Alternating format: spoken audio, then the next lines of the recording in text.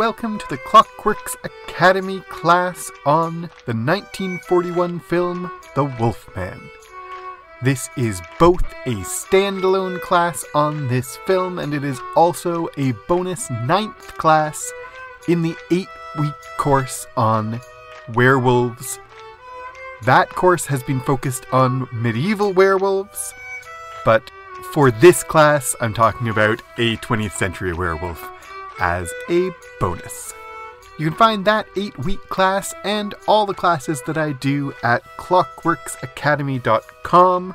That's where you'll find and be able to register for the 8-week Werewolves course, an 8-week course on zombies in film, comics, and prose, a course on Frankenstein, a course on Beowulf, a course on Dracula, a course on Robin Hood in medieval ballads all the way up to 21st century movies, a course on Sir Gawain and the Green Knight, and a course on the Decameron, and depending on when you're listening to this, possibly even more. These are the courses available at Clockworks Academy as of the time of this recording. Clockworks Academy is an online school. You can find it at clockworksacademy.com. We have online courses in all kinds of things. This class today, though, as I said, is a bonus extra that's available for everyone that no one needs to register for, and I hope that you enjoy it. I am Dr. Paul Moffat, the founder of Clockworks Academy. That is me. Look, that's a doctor hat. That's how you can tell I'm a doctor. They only let doctors wear that kind of hat, and it's the only kind of hat I wear. I have a PhD in English literature, specializing in late medieval Arthurian romance, with additional specializations in literary theory, adaptations, and popular culture. I'll spend a little bit of time at the top of this class talking about adaptation theory as it applies to The Wolfman, and in general. I'll spend a little bit of time talking about monsters in general, although not very long, because I've covered that often in other videos. And we'll spend most of this class talking about the 1941 film, The Wolfman. So let's talk about adaptation. In general terms, adaptation is any time we take one text and turn it into another text. We most commonly use it in film studies to talk about turning a novel into a film, but that's only really a subset of what adaptation is. Of course, you can turn a novel into a video game, you can turn a video game into a film, you can turn a theme park into a film, you can turn one movie into another or one novel into another, and all of that qualifies as adaptation. It really is just any time you take one text and turn it into another. And in theoretical terms, I'm very interested in how that works and why it works. If you'd like to know more about adaptation theory from me, you can check out the other videos that I have done on adaptations of monster stories into films. Those links will be popping up right now. I try in each of these classes to focus just for a moment on a different aspect of adaptation theory, and what I want to focus on today for a discussion of The Wolfman, which is not a direct adaptation of any particular text, I want to talk about the idea of a palimpsest. Now, palimpsests are applied specifically to adaptation theory by theorist Gerard Genette. This is him, in his book, Palimpsest Literature in the Second Degree. Now, Genette's book is fascinating, and if you're interested in adaptation theory, extremely useful. He doesn't actually fixate on the word palimpsest all that much in his book, Palimpsests, but I'm going to today. I bring him up because he's the one who really, especially for me, connected the idea of palimpsests to adaptation theory, but in his book, Palimpsest Literature in the Second Degree, Genette mostly is doing a taxonomy of different kinds of adaptations in different modes and suggesting names for different kinds, and it's frankly a lot of fun and very interesting, but not really fixating on palimpsests that much, which I want to fixate on palimpsests. A palimpsest comes to us in English from Greek palimpsestos, which means scraped again. And the idea of a palimpsest is when you are writing on vellum. Vellum is what was used before paper was widely in use in Europe. You write, vellum is animal skin, and it is valuable, and it is too valuable to write on it and then just throw it away when you're done. So often what was done, if we wanted to reuse a piece of vellum, either because there was a mistake or just because we need a new text and the old one is deemed less valuable than this imagined new one, is you scrape off the top layer of the vellum to make it clean. Just like erasing with paper, but a little more involved and a little more difficult because the vellum is thick and you literally scrape it with a knife to scrape off what was there before. And it's scraped again because that's the way you prepare vellum in the first place. You take the animal skin, you scrape it flat and clean so that it is smooth enough to write on. And then if you want to reuse it, you scrape it again, removing the top layer and making it once again smooth and clean enough to write on. We can see an example of this. This is a 9th century text. The top writing there in black and red is by Severus of Antioch. And you can tell, if you turn the vellum sheet 90 degrees, you can tell that there was something else written on it before. What's written there before is in Greek, from the Gospel of Luke and from the Iliad. I can't read it well enough in this image to be able to tell what this particular page is. But the whole text is, the Greek writing is from the Gospel of Luke and from the Iliad, and it is from about the 6th century. It's been scraped clean, and then new writing has been put on top. And the idea of a palimpsest, as you can see it here, is that this scraping clean doesn't erase what was written entirely. What was there first bleeds up or appears as a shadow, and so you have two texts right on top of each other. Thomas de Quincey, an English essayist, there's a picture of him, said that the human brain is a palimpsest. What else than a natural and mighty palimpsest is the human brain? Such a palimpsest is my brain. Such a palimpsest, O reader, is yours. Everlasting layers of ideas, images, feelings have fallen upon your brain softly as light. Each succession has seemed to bury all that went before, and yet in reality not one has been extinguished.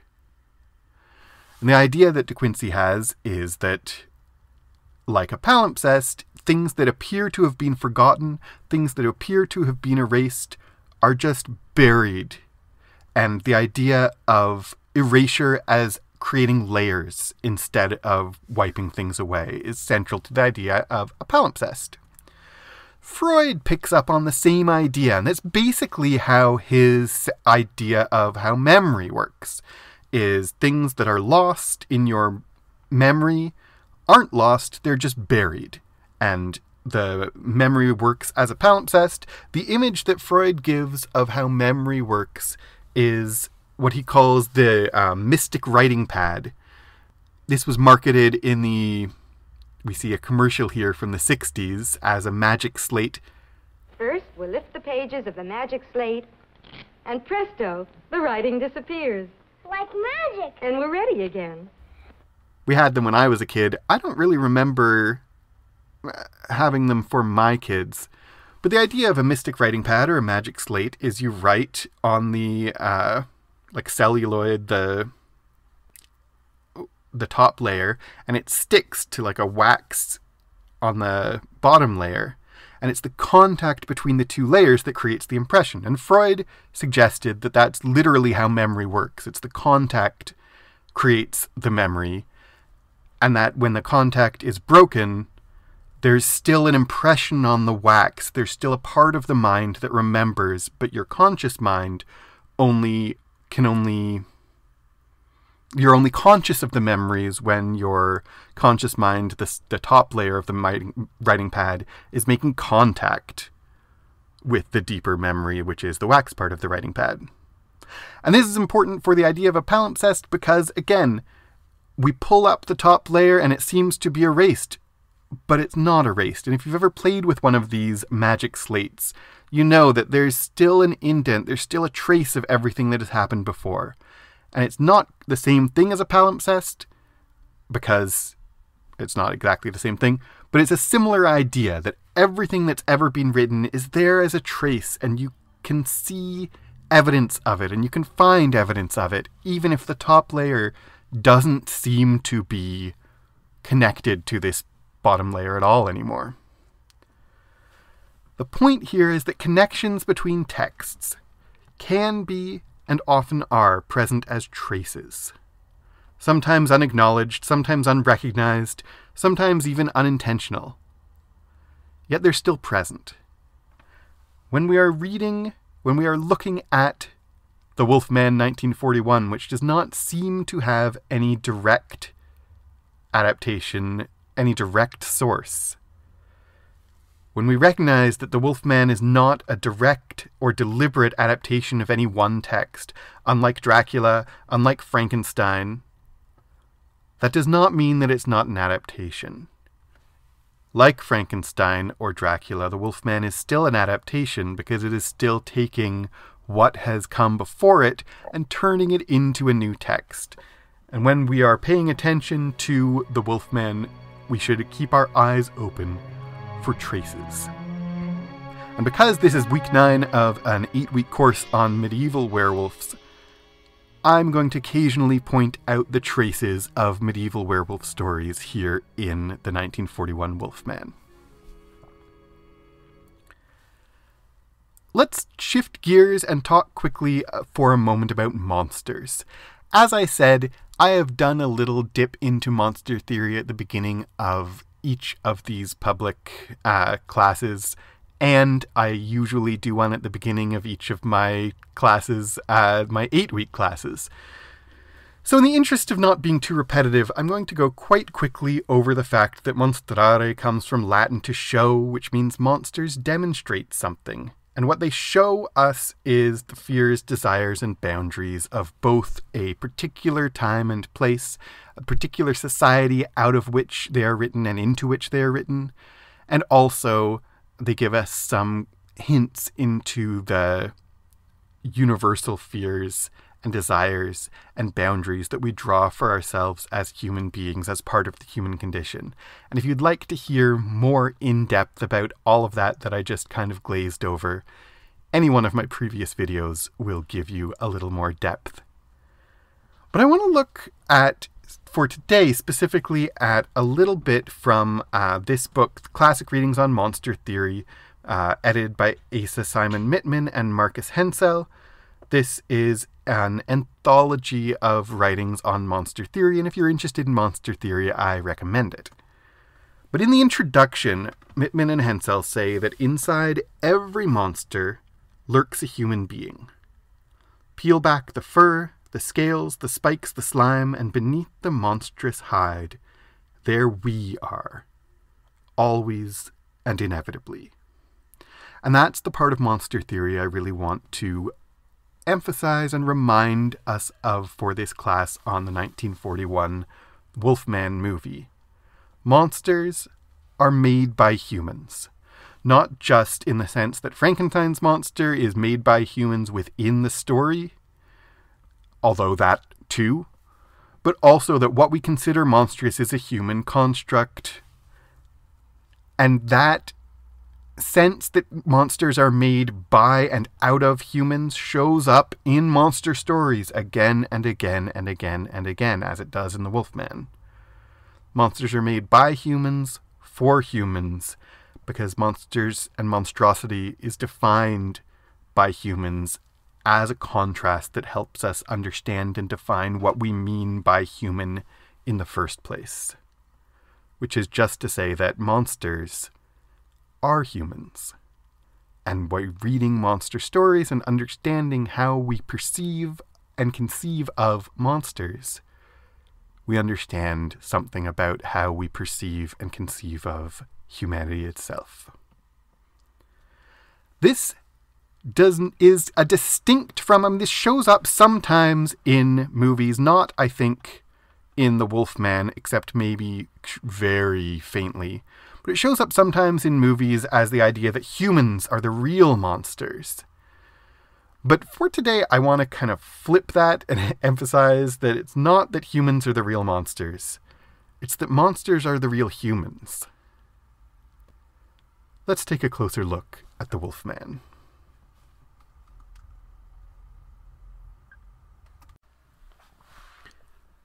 I'd like to start thinking about The Wolfman by thinking about the idea of tragedy. According to the DVD commentary by Tom Weaver, who is a film historian, and the DVD commentary I recommend, it is full of interesting anecdotes and facts about the production of this movie. I couldn't verify this, I couldn't find the interview that he was referring to, but Tom Weaver quotes the director of this movie, George Waggner, as saying that all his horror movies needed to be tragic and inevitable. And tragic has lots of meanings, but when Waggner connects tragic and inevitable, I suspect that he is thinking about Greek tragedy, and particularly the kind of Greek tragedy like Oedipus Rex, where there's a sense of inevitability, where the plot, the tragic inevitability of Oedipus Rex is that the prophecy that the characters try to avoid, they bring it about by trying to avoid it, and everything just comes exactly to where they're trying to avoid it getting, right? So Oedipus Rex hears a prophecy that he's going to murder his father and sleep with his mother, and marry his mother, so they send him away from them, and as a result he doesn't know his father and mother and can't avoid the prophecy. There's a sense of inevitability in The Wolfman, a sense of inevitability where it's quite early in the movie that we can see what is going to happen. There are not a lot of twisty surprises, cliffhanger reveals in this movie. Rather, the title of the movie is The Wolfman. They give away, there's no spoilers possible in this movie. They give away in the trailer that Lon Chaney is the Wolfman. They give away in the first couple of seconds that Lon Chaney Jr. is going to be the Wolfman. And then there's things like, for example, when Lon Chaney goes and buys a walking stick, and we hear that only a silver weapon can kill a werewolf. A werewolf can be killed only with a silver bullet, or a silver knife, or a stick with a silver handle.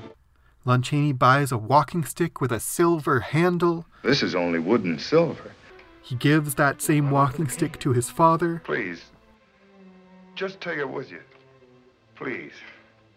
And his father then uses the same walking stick to kill the Wolfman, Larry Talbot, played by Lon Chaney, who gave his father the walking stick. There's a sense of tragic irony and inevitability there. The movie's full of these mirror scenes, like Larry comes to the castle because his older brother has been killed in a hunting accident.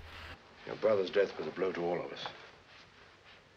And Sir John starts the movie welcoming a son, and if we have any sense of tragic irony, we already can predict how the movie's going to end, and we are correct. It ends with Larry dying in a hunting accident, and Sir John saying goodbye to the son that he begins the movie welcoming. So there's another sense of mirroring.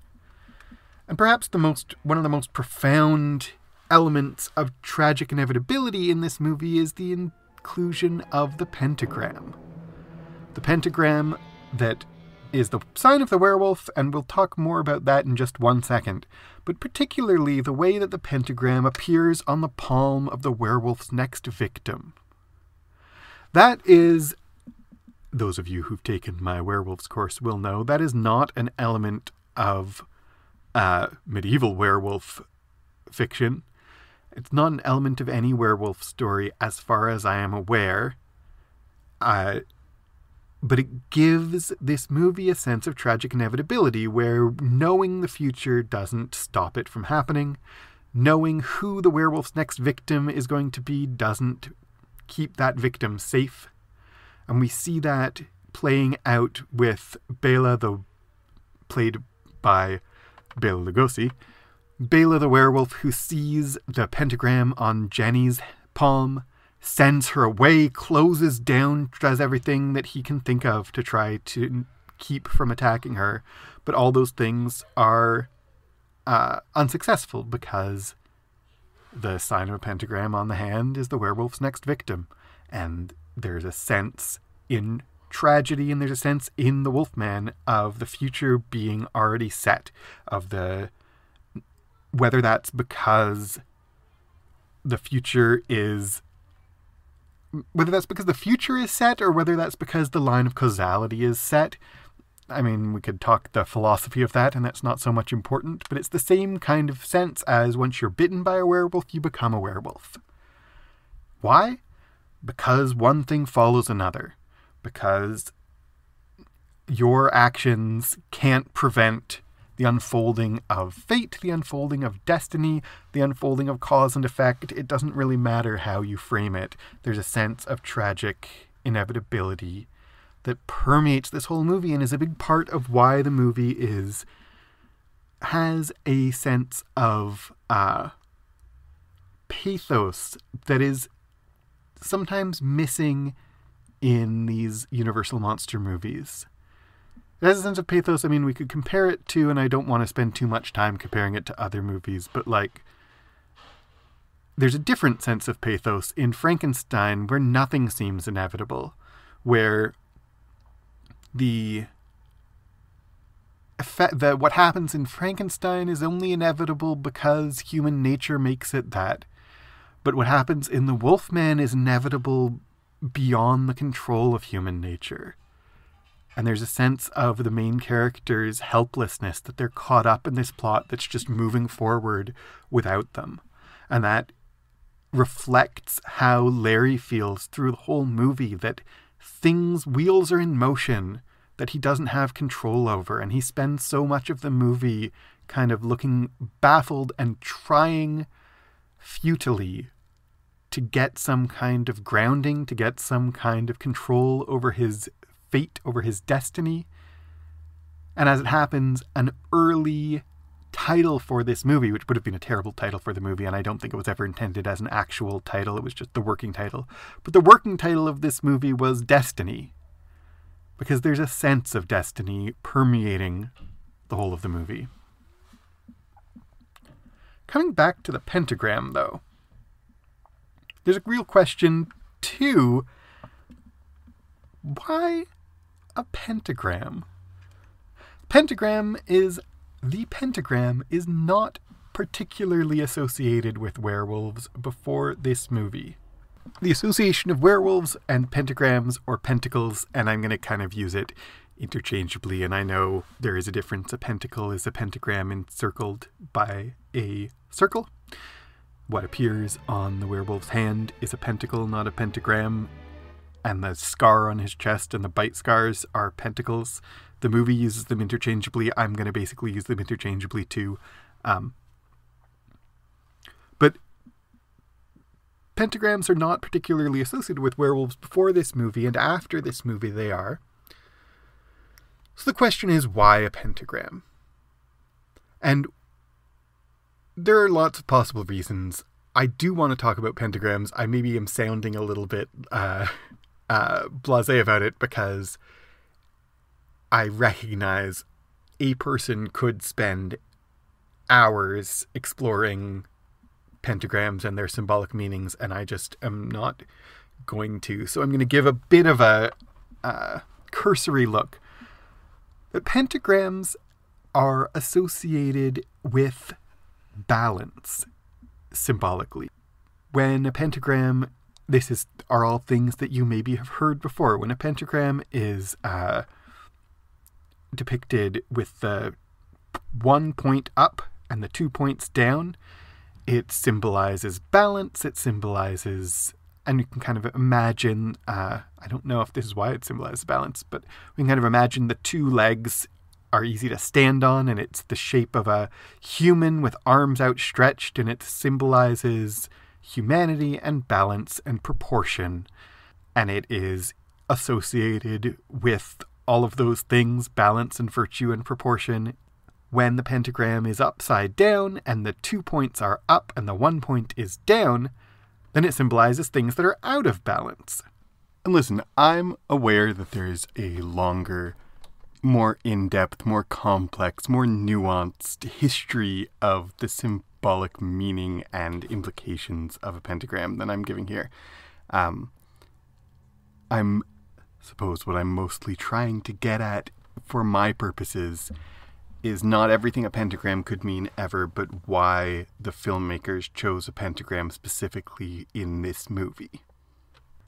So, the two things I think that associate a pentagram with werewolves very interestingly are pentagrams are associated with witchcraft as both specifically as a chosen symbol of Wicca, the religion, but also superstitiously as a symbol of anything occult or magic or kind of vaguely witchcraft in the most general and non-specific way.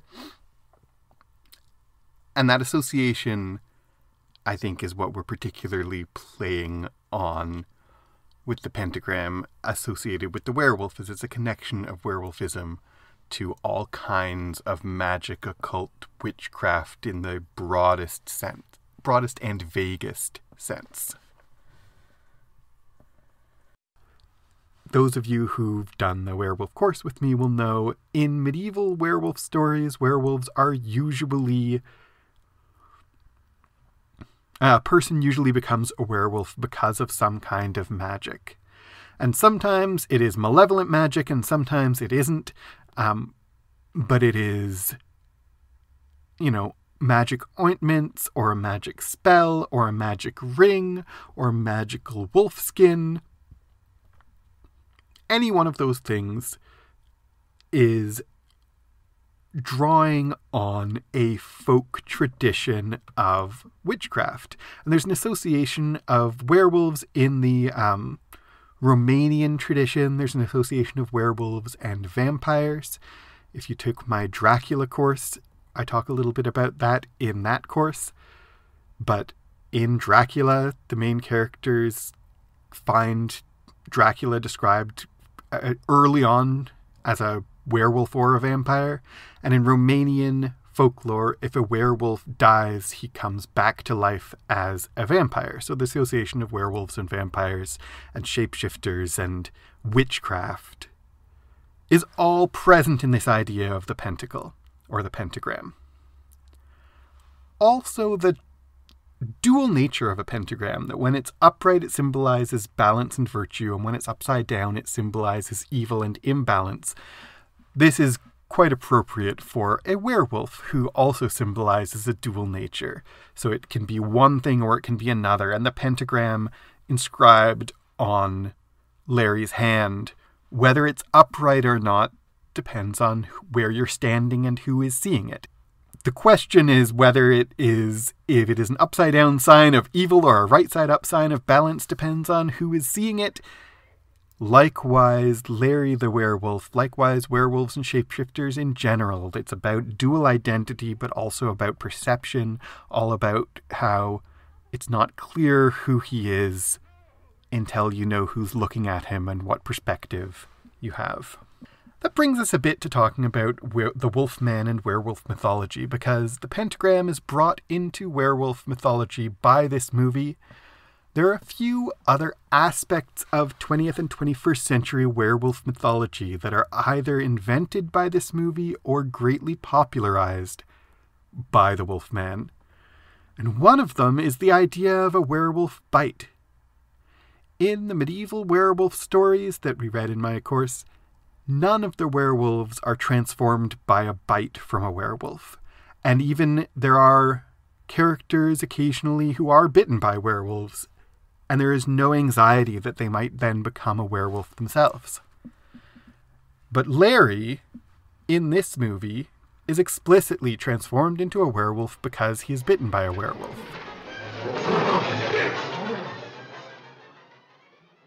Oh, I'm sick of the whole thing. I'm gonna get out of here. Whoever is bitten by a werewolf and lives becomes a werewolf himself. That actor, Maria Uspenskaya, by the way, is just great. I think she is a absolute highlight of this movie. And she returns later, will be associated with the Wolfman, and she'll return, I think, in Frankenstein Meets the Wolfman, in the next werewolf movie with Larry Talbot, played by Lon Chaney. She's back again. I think she's one of the major highlights of this movie. The way you walk is thorny, through no fault of your own. But as the rain enters the soil, the river enters the sea, so tears run to a predestinate end. Find peace for a moment, my son. But I'm digressing, because the point is that being bitten by a werewolf means Larry becomes a werewolf. That isn't brand new for this movie. That is something taken from an earlier Universal movie, Werewolf of London, directed by Stuart Walker and released in 1935. Werewolf of London, as far as I can tell, and I have looked into it a lot, Werewolf of London is the first time that a werewolf bite is the source of transferring werewolfness or spreading werewolfism. And how did these unfortunate gentlemen contract this medieval unpleasantness? From the bite of another werewolf.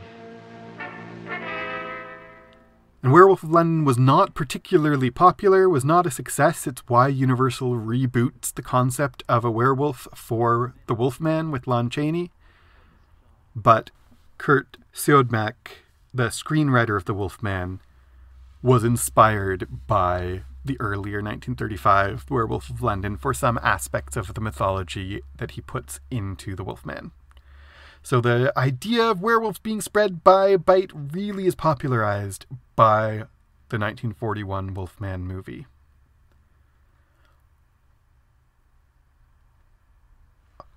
Also popularized, or beginning to be popularized by this movie, is the idea of the association of a moon with being a werewolf. You may notice that in this movie, there are mentions of the moon. Gwen, the leading lady, the love interest, has half-moon earrings, and there's some mentions of the moon throughout, but it's a weak association. But in Frankenstein Meets the Wolfman, the sequel to this movie, the moon association becomes stronger, and all the rest of the Universal movies associate transforming into a werewolf with the full moon. And that really is where that association comes from. In the medieval werewolf stories that we've read, different werewolves transform in different circumstances, but usually they transform either out of their will by malevolent action, usually by a woman who betrays them, or deliberately by changing their clothes. And then sometimes they can't transform back because a woman betrays them and steals their clothes. But the idea of the moon specifically being associated with werewolf transformations, this is the seed of that. Another aspect of werewolf mythology that has its start in the Wolfman, or at least flourishes from the Wolfman is the association of silver and werewolves. Now, this isn't an invention of Siodbak in the script to the Wolfman. There was, again, a weak association of silver and werewolves before this movie, but the specific conceit that only silver can kill a werewolf. A werewolf can be killed only with a silver bullet, or a silver knife, or a stick with a silver handle. As far as I can tell, and again, I've looked into it as quite a bit, as far as I can tell, this is the first appearance of that idea. There is an association, a much earlier and a long-standing association of silver with protection from witchcraft in general, and because silver symbolizes purity. But the idea of silver as being the one and only thing that can kill a werewolf has its origin, as far as I can tell, in this movie. The Wolfman, the 1941 Wolfman, when I was talking earlier about inevitability, there is one final sense of inevitability that is not spelled out in this movie. It's an aspect of werewolf mythology that actually is not explicit in this movie, but there's a bit of subtle trace of it. We might call it a palimpsest from the 1935 Werewolf of London. In Werewolf of London, 1935, it is explicitly stated that the werewolf kills what it loves best. The werewolf instinctively seeks to kill the thing it loves best. That isn't explicitly stated in The Wolfman, but there is an implication that Gwen is particularly in danger from Larry because Larry cares about her. And, it is not, I think... There isn't an indication that Larry is the person that Bela the werewolf loved best, or that the gravedigger is the person that Larry loved best. But there is a sense of the inevitability and tragedy of George Waggner's movie that, of course, the werewolf will, in the end, focus on the person that he cares about the most, and that is Gwen and his father. And his father kills him because, in a tragic story framework, it's not only the werewolf, it's every character kills the person that they love best. And that idea that the werewolf always kills what it loves best, and particularly not only what it loves best, but the association of romantic or sexual desire with then violent, aggressive desire from the werewolf to hunt and kill. That's going to continue to show up in werewolf stories before, and we can see this is one of our traces. One of our traces of medieval werewolf stories is not the idea that the werewolf kills what it loves best, but the idea that werewolf violence or threat of violence is a metaphorical representation of the threat of domestic violence. So the association of love, desire, and violence, particularly in a werewolf, that is something that we are seeing here in this movie that is a trace that has its origins far back in werewolf stories, and that we can see through the many medieval werewolf stories that we did look at if you took that course. The last thing I want to kind of specifically look at in the context of werewolf mythology in this movie is the werewolf poem. This poem, it is, I think, common knowledge that this poem was written for this movie. Almost every source I have found says something like, despite the common misconception that this was a folklore poem, it was actually invented for this movie. And I've just seen that said so often, I doubt that it is a common misconception. I suspect that anyone who cares knows it was invented for this movie. But this poem was invented for this movie.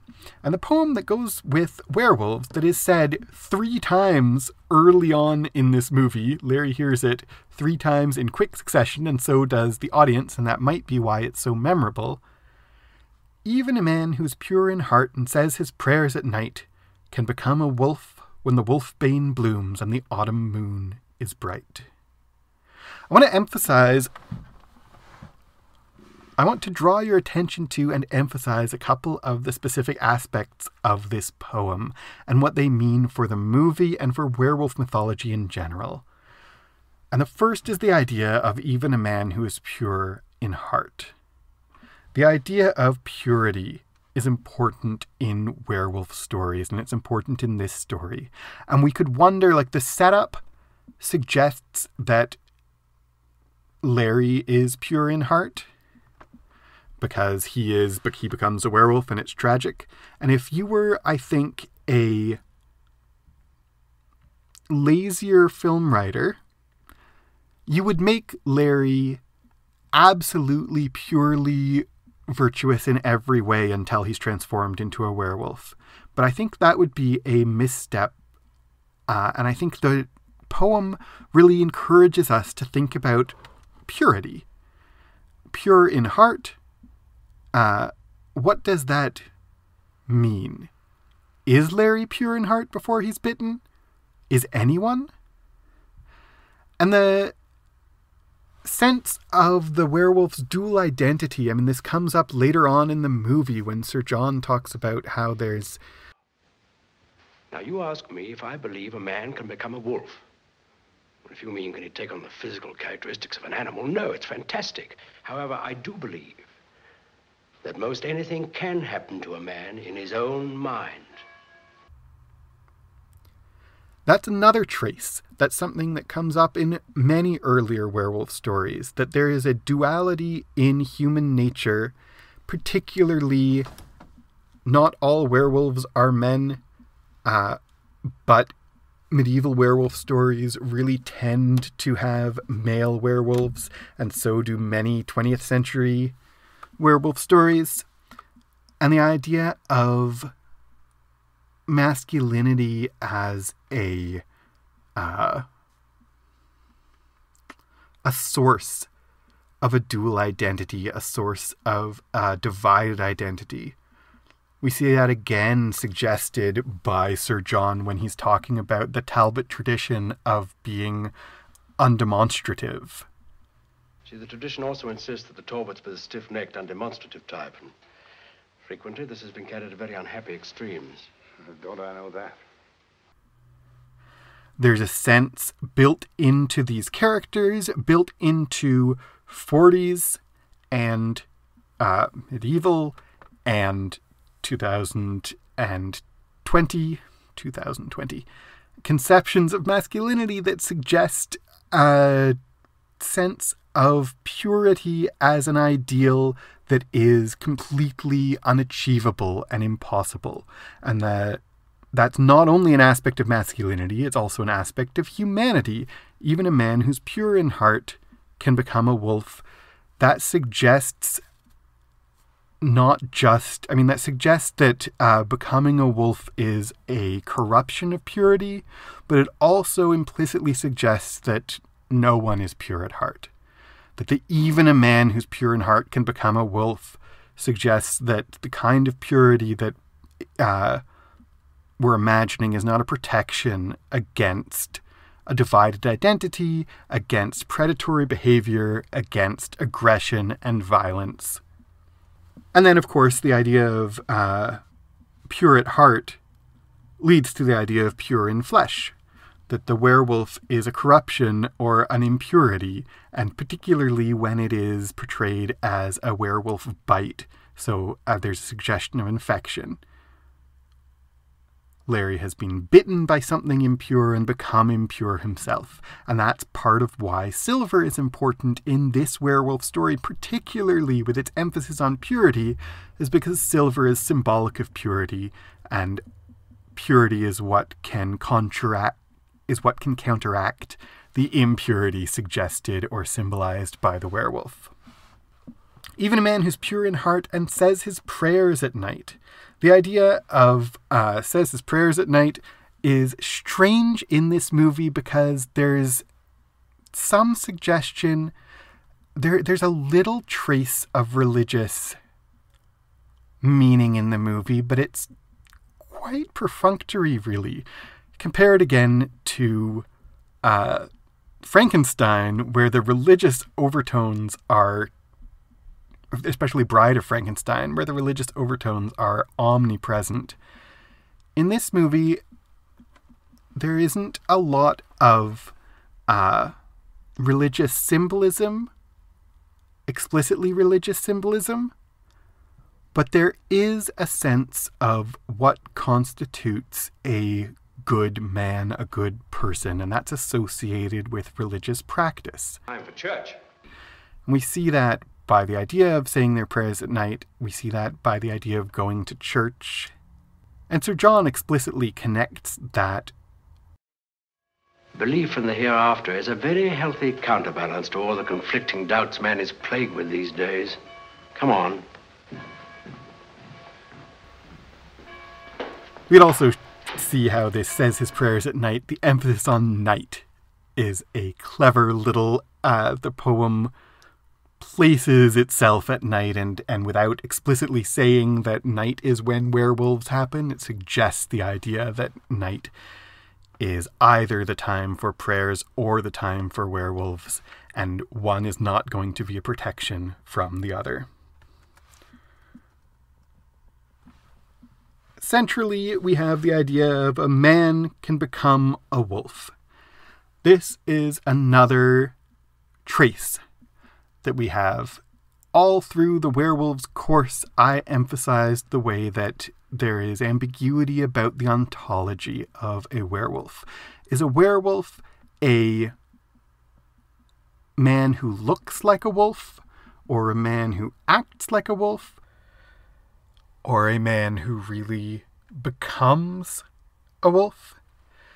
In the medieval werewolf stories, this ambiguity doesn't really exist, but in modern ones, it does. Is a werewolf some kind of creature who is not either a human or a wolf, but something else entirely? The werewolf is neither man nor wolf, but a satanic creature with the worst qualities of both. Or Robert E. Howard, famous for Conan the Barbarian, wrote a werewolf story in the 1920s called Wolf's Head, where in his story a werewolf isn't a man who becomes a wolf, it's a wolf who becomes a man. In The Wolfman, we're really clear that this is a man who can become a wolf. And it isn't a man who can act like a wolf, or feel like a wolf, or look like a wolf. It is a man who can become a wolf. Like his character, his identity changes. And that's important because it's part of what is monstrous and horrible about a werewolf. Is there are different kinds of horror, there are different kinds of monstrosity for I've been transformed into something, and now my outward self no longer represents who I perceive my inward self to be. And there is a different kind of horror to I've been transformed into something inside and out and have become something different. In one of the later werewolf stories with Larry Talbot, he talks about being a murderer, and the new love interest in that movie says, but it was out of your control. You didn't mean to do it. And he says, no, I wanted to kill. He remembers not only doing the things, but wanting to, and that is part of the horror for this universe, this version of a werewolf. The last thing about this werewolf poem to draw attention to are the two things that when does a man become a wolf? When the wolfbane blooms, and when the autumn moon is bright. The wolfbane is not an aspect of werewolf mythology that has really taken root, get it, because it's a plant, from this movie. But it's important for this movie, I think, that wolfbane is a plant that cures werewolfism, that is an antidote to werewolfism, and the wolfbane blooms at the same time as the man can become a wolf. So it's again this emphasis of duality, this emphasis that the curse and its cure happen at the same time. Only when the solution to being a werewolf blooms do werewolves happen.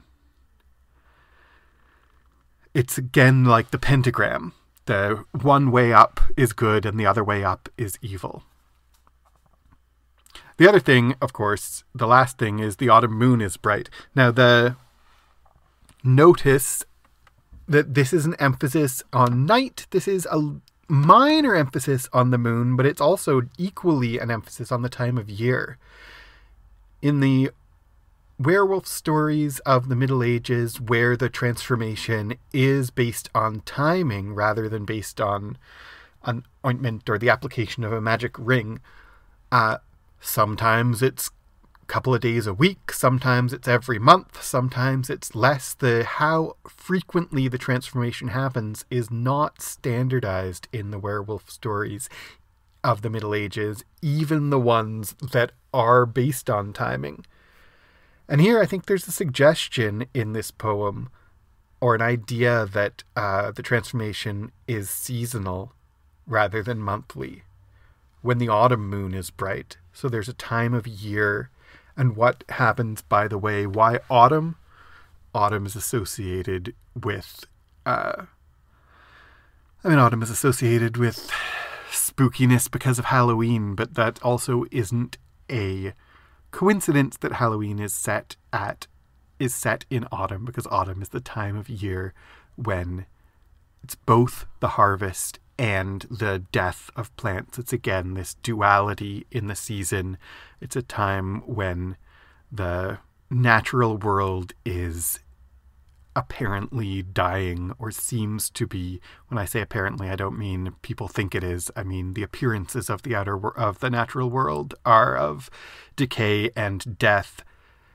And of course, it's a spooky time, and of course that's when werewolves would happen. In later Universal Werewolf movies, this poem is tweaked a little bit from when the autumn moon is bright to when the moon is full and bright. And that's when we really most compellingly, most memorably, and most strongly get the association of the full moon with a werewolf. I want to talk a little bit about how this movie grounds itself in its sources, and this, yet again, is a trace of a medieval tradition showing up here. We start off opening a book, and we read the history of werewolves. Of course, this book doesn't really exist. It was written specifically for, this... like the werewolf poem, this little excerpt is not an excerpt from an extant book. It was written as a prop for this movie, and the book doesn't really exist. But why is this in the movie in the first place? For the same reason that Disney fairy tale movies start with a fairy tale book, also a fraudulent or a prop fairy tale book. None of those Disney fairy tale books are opening fairy tales as written. They're all props made for the movie. But it grounds the movie in a tradition that pre-exists the movie, and in fact, grounding a story in sources that are kind of hazy, that are kind of fraudulent. This feels very medieval. And if you've read the medieval werewolf stories, you'll know so many of them start by saying, I know that this is true, here are my sources, and the sources that they cite are either inaccurate or unverifiable. And the tradition of doing that is the same. There's lots of reasons for it, including the same reason why other monster stories like Dracula and Frankenstein also start by citing sources, by giving documents to show that the story they're telling is true, even though we know that it isn't, even though the movie-going public is not going to be tricked into thinking that this is a documentary, and that's not what they're trying to do. But they still present it as being grounded in sources, and Kurt Siodmak, writer of the movie, talked in interviews about doing all this research, about grounding his movie in pre-existing folklore. All of that aids in the suspension of disbelief, aids in allowing us to experience the story while pretending to believe that it's true or based on something true, or allowing it to affect us emotionally as if it was true. And it also is tradition for these kinds of supernatural horror monster stories for all the same reasons. There's ambiguity that allows for the reader, for the writer, for the movie. We can pretend to believe that it's true at the very same time as we retain our sophisticated knowledge that, of course, werewolves aren't real. That brings us a bit to the use of ambiguity in this movie. There's a lot in this movie coupled with the sense of inevitability. We know how the movie is going to end. We know where it's going. But a lot of the movie revolves around asking questions about the truth of things that we, the viewers, know to be true. So, is there really a werewolf? We know that there is, but we spend a lot of the movie with characters wondering whether there is. Is Larry Talbot really transforming into a werewolf? We know that he is, but we spend a lot of the movie wondering whether he is. Why does everyone insist that I'm confused? A lot of this is a palimpsest. A lot of this is a leftover trace of an earlier draft of the movie in which there was more extreme ambiguity. Kurt Siodmak's original script for this movie involved the main character named Larry Gill instead of Larry Talbot. That is not important. But what is important is Larry Gill would never have transformed into a werewolf on screen. We would never have seen Larry Gill as a werewolf. And all the movie was going to be ambiguous, where is Larry turning into a wolf in his body, or is he mentally ill and merely hallucinating or believes that he is transforming into a wolf? And the movie was going to never actually answer the question.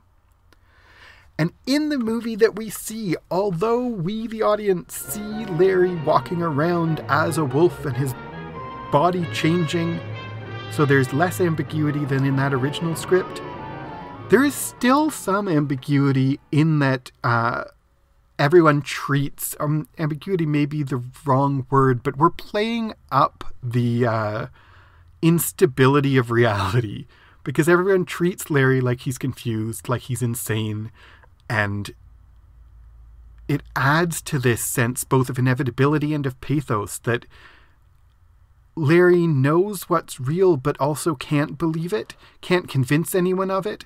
You don't understand. You think I'm insane. Why... We see him actually doubting his sanity, and the horror, I mean, it's a real question. I think it is hard to decide because there's a different kind of horror in both ways, but is there greater horror in him not knowing and us also not knowing, or in us knowing what's true, but neither he nor anyone else believing that it's true? I don't know. The Sir John, the skeptic, who doubts it, who doesn't believe that it's a werewolf, who believes that his son is mentally ill, who ties him to a chair to prove to him that he's not a werewolf. This is a example. It's not the first example, but it's an example of these kinds of skeptical characters in supernatural movies where, and books, where we, as the audience, are encouraged to think of them as so closed-minded and stupid for not believing what's obvious in front of us, when, as again the DVD commentary to this movie points out, he's the most realistic character in the movie. If this was happening to you, you would behave, maybe you might not tie your son to a chair, but you would behave like he does, in that you would not believe that your son had been transformed magically into a wolf. You would believe that he was mentally ill. So it's this ambiguity where we are placed in a position to judge as being implausibly closed-minded the character who behaves most like most of us are most likely to behave. I want to talk very quickly about the idea of outsiders in The Wolfman, because there's an important aspect through the movie of how the movie treats outsiders and how the movie literalizes the sense of being an outsider outside the community, outside how that can be alienating and feel monstrous. That Larry is an outsider despite the fact that he is Larry Talbot and this is Talbot Castle. He's been away for 18 years. He has the mannerisms and the worldview of an American in a non-American world. And he doesn't know the folklore and the traditions and the customs and even the local people. He's an outsider, and yet he also was an outsider in America because this is his home where he grew up. Welcome home, Larry. I'm mighty glad to be here, Father. And the sense that he is such an outsider in his own home, in his own family, with his own father, he is more of an outsider because he should belong than he would be if he was just an American unconnected to the family. Which, by the way, is what Larry Gill, the original character in the first script, was just a random American. But making him part of the family and yet not part of the family actually strengthens the sense of him as an outsider, because he's not at home anywhere. He can't go away from this castle and feel at home either, because this is what his home is, and yet he's an outsider to it. And that also is why we see him being trying to initiate a romantic relationship with a woman who is engaged.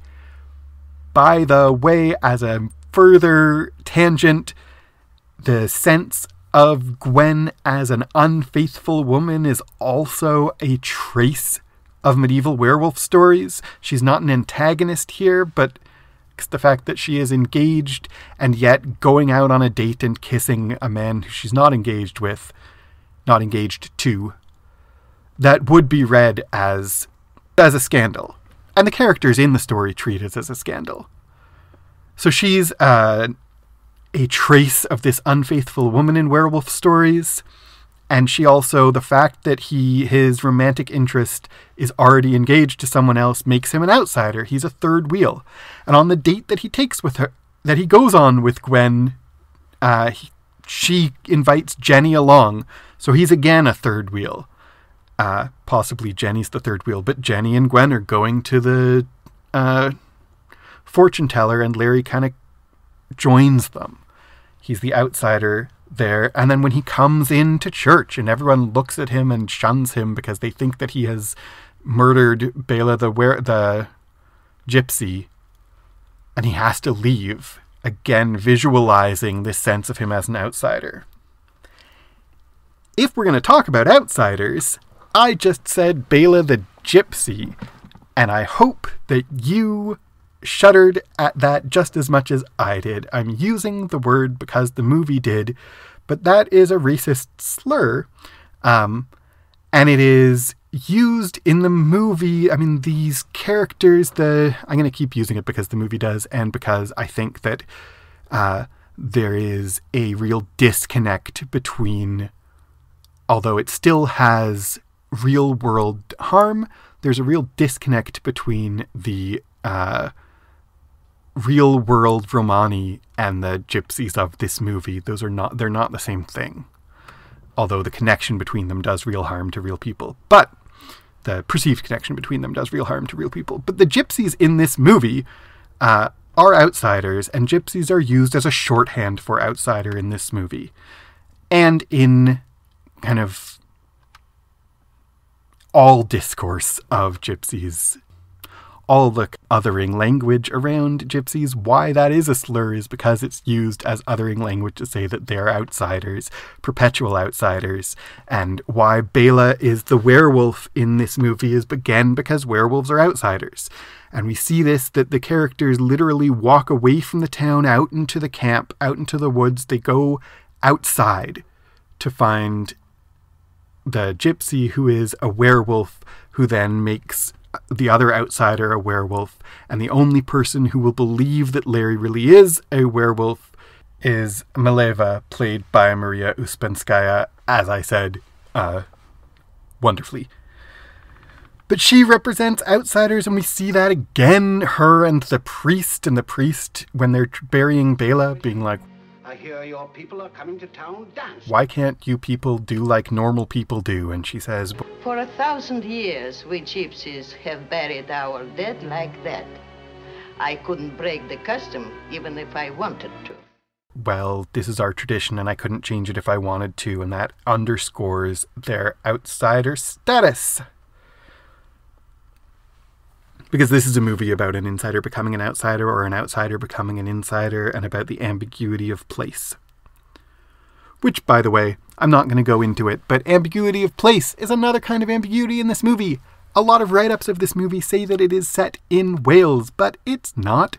There's no mention of Wales in the entire movie. It's set in some ambiguous other place. Apparently not America, although a lot of the characters have American accents. But an earlier script set it in Wales, and some of the sequels talk about Cardiff Hospital, but there's no mention of Wales or Welsh anywhere in the movie proper. I could say lots more, and would like to. I'm aware of how the time is running by on this class, so I'm just going to quickly mention two little more things. One is that one of the most effective things about The Wolfman is the atmosphere, and I'm just going to draw attention to the use of the woods, which is yet another trace of medieval werewolf folklore and stories. The werewolf is always in the woods because the wolf represents wildness as a contrast to civilization. So he is human in town, and he goes into the woods to be a wolf, and all of his wolfishness happens in the woods, because that's where wolfishness belongs, and that's what wolfishness does for him, is pull him away from community and civilization. If you have more to say about the Wolfman, or questions about it, or would just like to talk about it, you can send me questions or thoughts or insights, paul@clockworksacademy.com, or you can find me on Twitter @Dr. Moffat, and I would be happy to talk over the Wolfman with you in more depth, in more detail, or just in less depth with superficial factoids, like the fact that the makeup artist for this movie, Jack Pierce, is the same makeup artist as Frankenstein. That's neat. I don't have a lot of depth to that, but that's just a fact about this movie that's cool. If you would like lots more about werewolves and werewolf theory and monster theory and the medieval werewolf stories that I've been talking about through this whole class, you can take the Werewolves Course from Clockworks Academy. You can find that at clockworksacademy.com. Depending on when you are listening to this, it could be starting very soon, or it could be starting in a couple months, but it will be starting again. That will be taught by me. It is an 8-week course with a lot more depth, and it is a lot of fun, and I hope you will consider joining us. Find out more about that at clockworksacademy.com. I have been Dr. Paul Moffat. Thank you for joining me. Goodbye.